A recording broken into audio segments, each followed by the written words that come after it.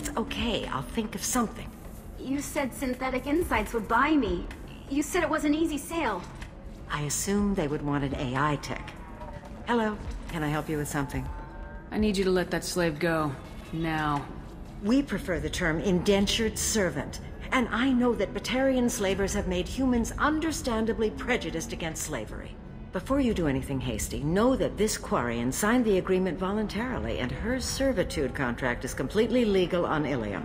If you actually want to help the quarian, convince the Synthetic Insights representative to purchase her contract. What if I bought her myself?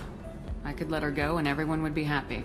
A gallant offer with 3 problems. First, her technical skill merits a contract of several 100,000 credits. There's also a fee for freeing me before my service period ends. Exactly. And finally, you are clearly a traveler. Her service contract requires that she remain on Ilium. I don't want them to take me off to a mine somewhere. So slavery is legal on Ilium. Indentured servitude lasts a set amount of time or until agreed upon conditions are met. Ilium must approve all contracts. The law limits what restraint or corrective options I can use and what tasks I can legally assign her. I'm also legally responsible for her behavior and health. Abuse is absolutely forbidden. Why did this quarian sign herself into slavery? I tried to play the stock market. I'm good with numbers, and I thought I had a way to make unlimited money. I lost everything. Then I got a credit line and lost that. Then I took out an illegal loan. You get the picture. As part of our agreement, I paid off her debts. 5 years from now, she'll have a fresh start and excellent work references. Sounds great. Unless you lose her paperwork or come up with a reason to hold her longer. All contracts are monitored by Ilium law enforcement. In a case such as you described, the burden of proof would be on me.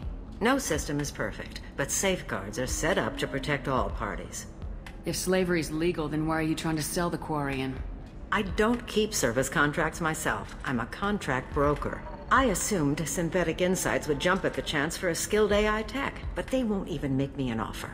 Why not just keep her? You said she had technical skills. Quarian's strict health requirements and diets make them expensive to house and feed.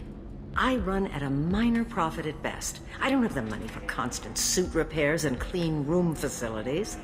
So what happens if Synthetic Insights won't take me? A solution always presents itself. I will take care of you. I'll talk to the Synthetic Insights rep and see what I can do. Really? Thank you. I'd appreciate that. Can I help you with something? How'd you like to get your hands on an expert quarian AI programmer? If you'd like to submit a resume, Wait. Is this that slave? Synthetic Insights has no interest in purchasing slave labor.